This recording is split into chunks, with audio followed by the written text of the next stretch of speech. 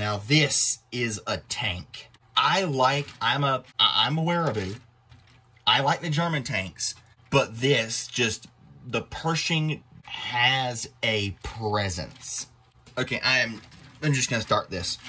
They're able to capture so many details of the real thing so well. Even that slight upward angle on the roof of the hull where the hatches are. They were able to get that, and the hatches, if I move them out of the way of some of the pieces of the turret, the hatches still open fully. And they clear the turret when they open. You just have to get them to a certain way to open them.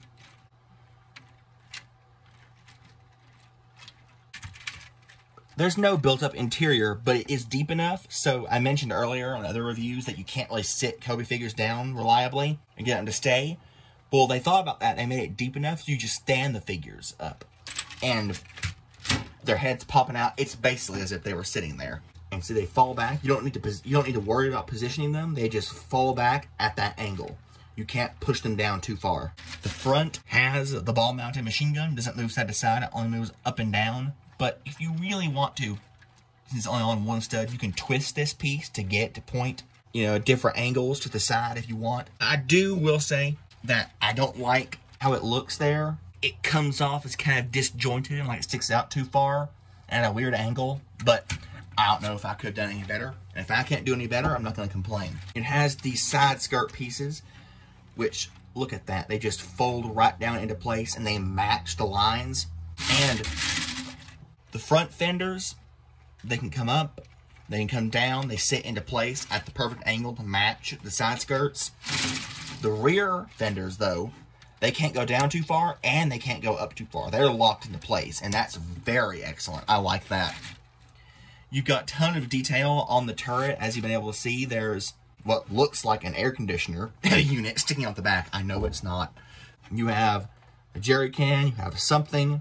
You have spare tracks on the side with the excellent white printing everywhere. The printing for the, I believe that's shell hatch, but it may be a pistol port or maybe even escape hatch, but I don't think so. You have the modern small design of I said 50 cal earlier. It may be meant to be a 30 cal, but honestly, I don't know. But it can work as either at this scale. The hatches on the turret open. This one is just regular built up, a hinge piece and then a plate. But this one is built up with 4 quarter circle pieces. I'll take that off. And it's very nicely built up. I like it a lot. One day they may be able to start printing division slits around in the cupolas, but for now, this is very good. If you really want to, you can take a marker, a black marker, and make them yourself. And like on the hull floor, the turret is deep enough that you can just stand figures there and it will look perfectly fine. Like that. Now let's come down to what in my opinion is one of the biggest selling points for Cobi. Their tracks. These medium-large size of Cobi tracks, they hit on this design years and years ago. And that's coming apart. You can't be too rough with these sets, because they have some pieces that are kind of held on by 1 or 2 studs. But again, they're designed more for adults. But these tracks, this is, solid glass. And they roll so smoothly. And you know that if you're in any way familiar with the brick-built tank, military vehicle, even construction equipment sphere, you know that getting tracks that run well and smoothly is very difficult. I've had this in the front for a while. You may have noticed that does not come with the set, but I've shown you can do it. And it's supposed to just mimic machine gun fire. I'll take that off now. And this large muzzle brake piece isn't compatible with any sort of stud system whatsoever. The most you can do is fit a Cobi bar, because you can't be a Lego bar.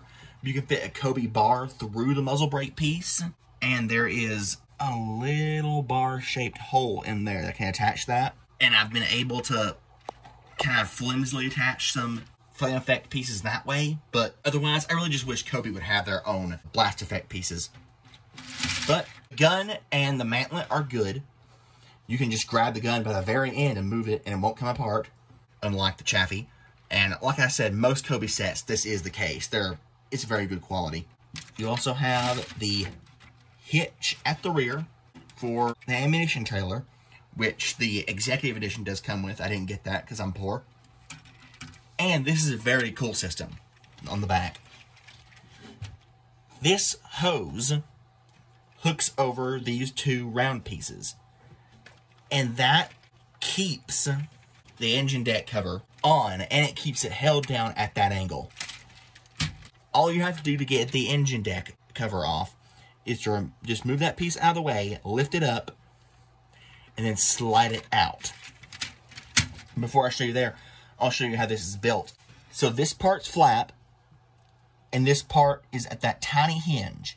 So what you're doing when you remove that hose, is you're moving the hose, lifting this the tiniest bit up, and then it can just slide out like it's on a tray, like on rails.